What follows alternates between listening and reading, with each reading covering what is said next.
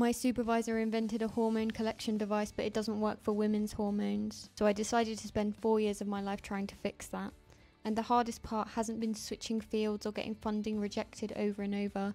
It's been doing it while at risk of losing the will to live every month because of my own hormones. The most dangerous part hasn't been the radiation, chloroform or particle beams.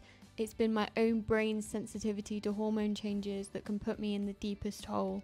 And people see me running towards my goals of publishing papers and reducing the gender health gap, but they don't see that I'm running away from the darkness, making that distance from my worst times as large as possible, finding all the tools that I can, still scared to fall back into that endless cycle.